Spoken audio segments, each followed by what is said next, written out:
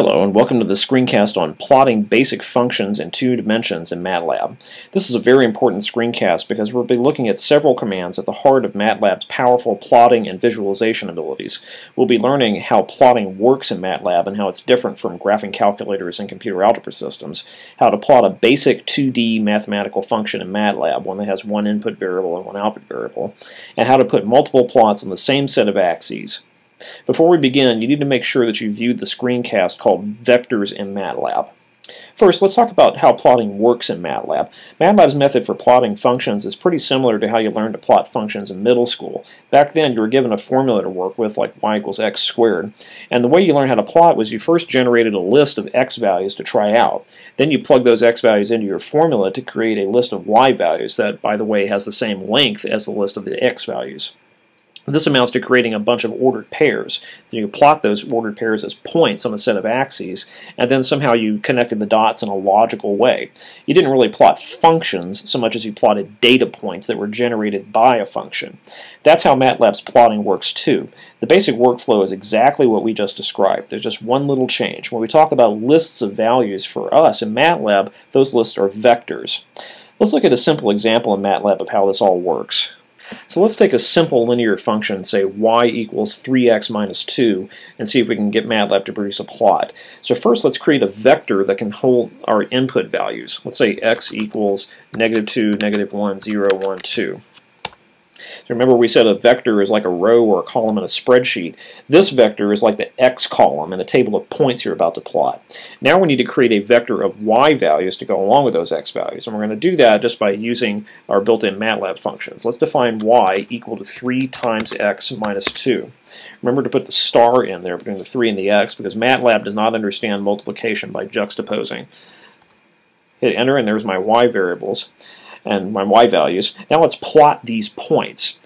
So basically I've just created 5 x-y pairs that I can plot. To do this, the command I'm going to use is simply plot. Type plot, parenthesis, x comma y. And hit enter, and this will bring up a new window containing a basic plot of the function. Now that's the basic gist behind almost all plotting that MATLAB does. Let's look at some details here. I'll close this window out. First of all, let's try another example. This time we'll try the basic parabola y equals x squared. Let's keep our current vector for x, -2, -1, 0, 1, 2, but now let's define a new variable for y equals x squared. Now hit enter, and remember you're going to get an error message when you do that because x is not a symbolic variable, it's a vector, it's a list of numbers. And if I want to square a vector, what I really mean is I want to square each element in the vector. In other words, I need to use element-wise squaring. That requires me typing a dot, y equals x dot squared. That's a detail that really matters, so remember this. MATLAB does not plot symbolic functions, it only plots data. Squaring data requires the element-wise operations to happen. So let's hit enter here, and you see I've now squared every element in x. Now let's plot the resulting points. Plot x, y, and I have this. Now it doesn't look so good, does it? Why isn't it nice and smooth? Well, remember MATLAB only plots data, and the only data we have plotted here are 5 points. This one, this one, this one, this one, and this one. MATLAB only plots those 5 points and then draws straight lines to connect the dots. Now with only 5 points, the graph is going to look pretty blocky, so the solution here is just to simply add more points into our x variable. Let's go back to the MATLAB screen and redefine x with more points in it. Let's have it start at -2 and end at 2 like it did before, but just have more points. It's easy to do that using the linspace command. Let's let x equal linspace -2 to 2. This is going to create a vector that begins at -2, ends at 2, but now there are 100 points in between. And I don't want to see those 100 points, so I'm going to use a semicolon. Now let's try to re-execute the plot. If I type plot x, y, I ought to get something good, right? No, I get an error message. Now why did I get an error message this time? Well, the answer we can find by looking over in the workspace window. And look at x and y. X is a 1 by 100 vector. There are 100 elements in it. But y is not. Y is still the same vector that we had before. So just like in Algebra 1, if your x and y lists don't match up, you can't plot the points. So here's a very important fact about working with plotting in MATLAB. Even though I defined y to be x squared, Y is not a symbol, it is a list of numbers. And if I change X to give it more entries like I did, then Y will not automatically update itself. We have to go update it ourselves. So let's go back over to the command window and type Y equals X squared all over again. Suppress the output, and now you see in the workspace window X and Y match up. Now let's go through and replot our function here. We don't plot functions, we plot data. Plot X, Y, and back in figure 1, this looks much, much better now, doesn't it? So let's look at a couple of basic activities you might want to do with plots. First of all, how can I get more than one plot on the same set of axes?